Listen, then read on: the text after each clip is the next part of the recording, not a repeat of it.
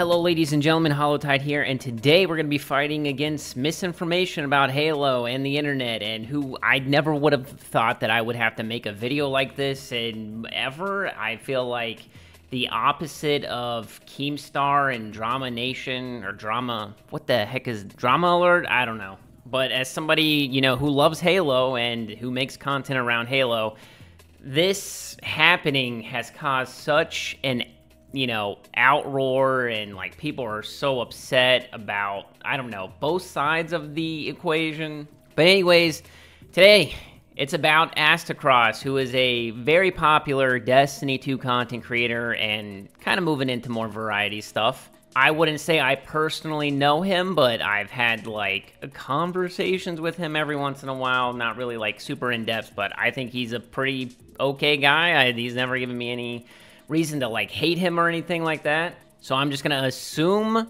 that this was not to be malicious or anything. But the other night, he tweeted, "The boys and I just got banned on Halo Infinite for bagging, WTF," and he has a screenshot of it. And he had multiple follow-ups to that tweet, like, is this a thing? Is bagging bannable? 30-minute timeout on Halo Infinite for bagging.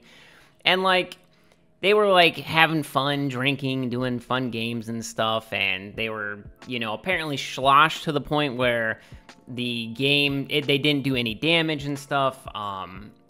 Unishek, the community manager for, 343 and Halo, actually got involved in on it.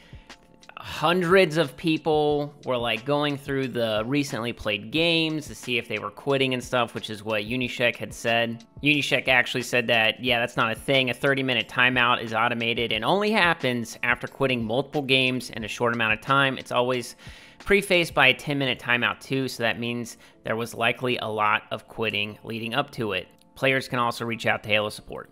But like, so this tweet got picked up, and while Aztecross's tweet has like almost 8,000 likes, there's this dude who seems like a political person, I think that, not to get into politics or anything, but I think he leans one side of the spectrum pretty hard, and his like follower base, he's got 197 followers. Basically took this and ran with it. I think his tweet as of this moment has 36,000 likes, and he just quote tweeted Cross's tweet and said teabagging in Halo is now a bannable offense. And like, people lost their mind with like, this is woke and I hate Halo, and just like, I don't know, thousands upon thousands of tweets about Halo. And like, they say, any PR is good PR. This is really, I can't imagine that like anybody at 343 is like super happy about this. I mean, the original tweet actually got community noted. I think the other guy's tweet got community noted. There were tons of people tweeting about it, Mint Blitz, trying to clear it up, saying that they weren't banned for teabagging. It's that his teammates were basically doing awful. People were becoming detectives. Red Gear, tweeted out, and this is kind of how I feel about it too. I genuinely cannot stand when giant creators play Halo and casually just undo all the good faith creators in the scene try to build for the franchise.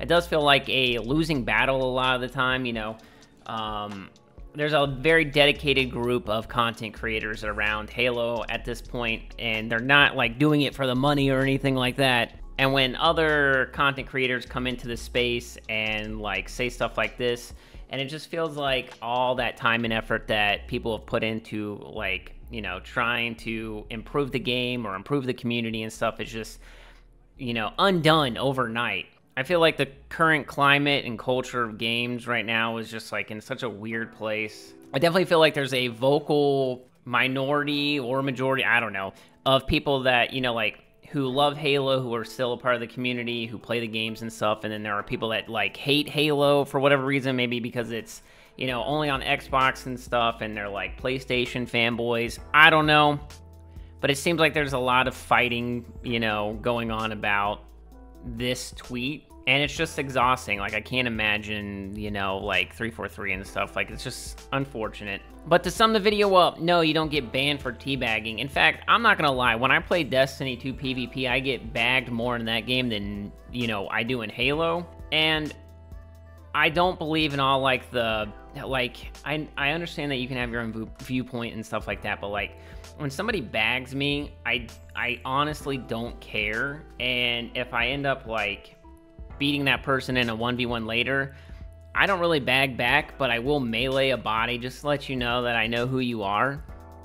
But it's never upset me. I've never been like, oh, my gaming session is ruined, let me go break my controller and stuff. I don't know. I don't think like that, maybe. But as always, I would love to hear your comments down below. Let me know. I read all of them, try to respond to all of them. I'm very curious as to how you guys feel about this. You know, Halo kind of not in a great spot, and it's kind of not a great look. And like anything, like the community notes and stuff, like I feel like that stuff comes so late. Like even if it's like a day later, everybody's pretty much taking this for like, you know, truth, and like, oh my god, you get banned on Halo for bagging. Halo was known for bagging. Bag.